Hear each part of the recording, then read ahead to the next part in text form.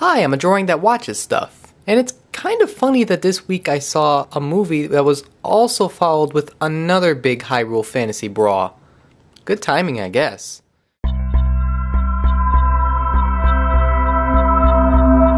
Have you ever felt that there was a movie that did something so well that it only feels disheartening when it doesn't end as well as it begins? Now, to start off my review on a complete downer, but the sequel to Dreamwork's hit How to Train Your Dragon felt like that to me.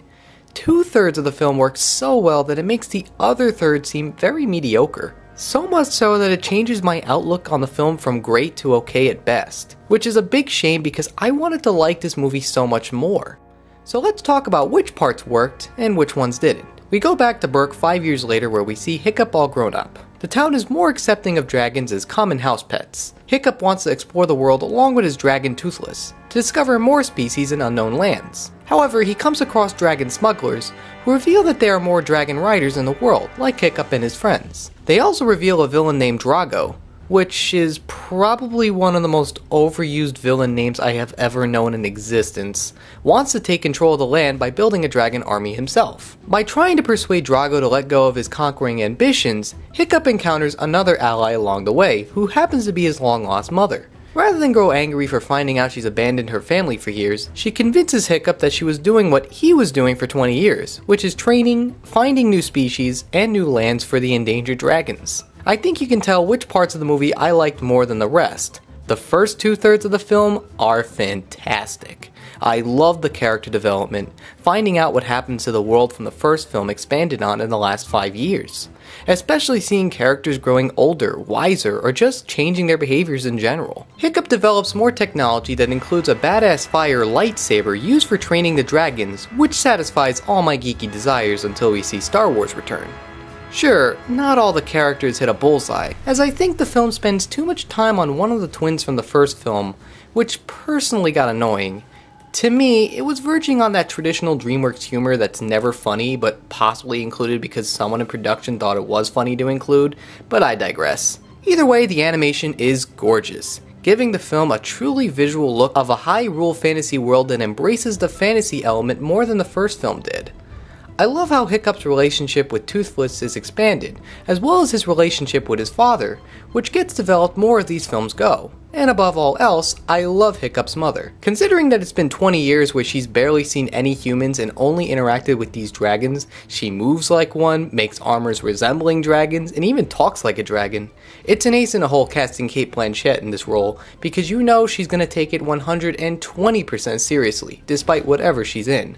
So with all these great characters, tone, story, and visuals, what makes the last act disappointing enough to make me change my opinion? Well, one is the villain. We spend all this time building him up as this evil dragon trainer.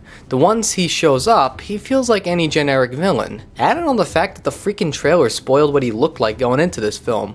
Yeah, the whole movie was building him up, and to see him be yet another Viking with world domination on his mind, it felt pretty underwhelming. There's also a strange casting choice of having Digimon Hanso voice him. Now, don't get me wrong, I love Digimon Hanso, but I could not match his voice with the character, especially since he's so distinct in his voice.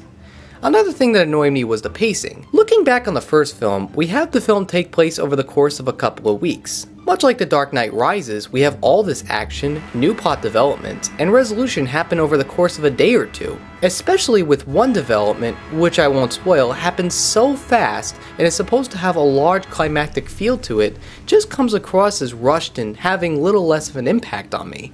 This was like supposed to be the big Luke finding out his father was Darth Vader moment, or that moment when Harvey Dent becomes Two-Face in The Dark Knight.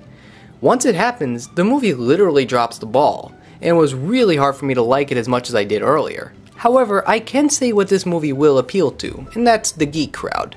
Not to be stereotypical, but let's be honest. Your main character is an introverted engineer. The dragons have a Miyazaki-influenced design. Giant monster fights ensue. A Game of Thrones style battle with characters from Game of Thrones exist. So I can understand why people would fall in love with this movie. But for now, it isn't fair to say that it's a great geek movie versus a great movie on its own right. It's like how people will go out of it saying, it's a good kids movie.